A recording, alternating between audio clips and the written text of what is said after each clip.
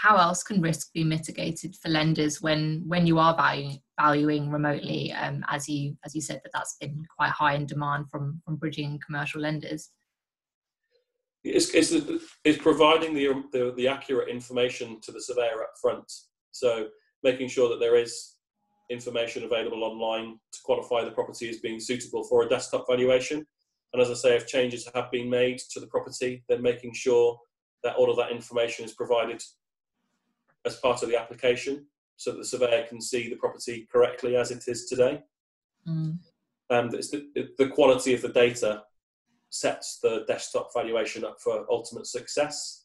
If there's not a lot of data, then you can't help but err on the side of caution, because you can have a look at the front of a building and some old photographs that may be 3 or 4 years old, and then you have to assume that it's 3 or 4 years worse now than it was then.